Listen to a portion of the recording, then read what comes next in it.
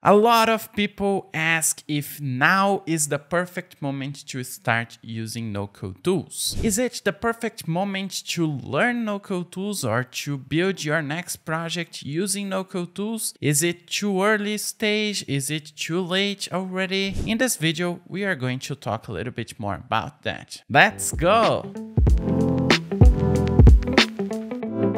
Before we jump into the content, I just want to quickly introduce myself for those who are new to the channel. Hi, my name is Caio. I'm the Chief No-Code Officer here at the WeAreNoCode channel. And if you're new here, you want to learn a little bit more about no-code tools and what you can build with no-code tools. If you don't want to miss the channel and the future videos we're going to be posting about no-code, just consider subscribing to the channel. And also, if you like the video, just leave a thumbs up on the video. Now, is right now the perfect moment to start learning no-code tools? Yes, I would say it is a good moment. Why? Because no-code's been evolving a lot. And although no-code has been there for a couple years now, it is still a good moment to start learning. Of course, if you could have started learning no-code tools 2 years ago, it would be even more ideal. It would be even more perfect. But now is still the moment to get started. We are still at very early stage talking about no-code and also talking about no-code tools themselves.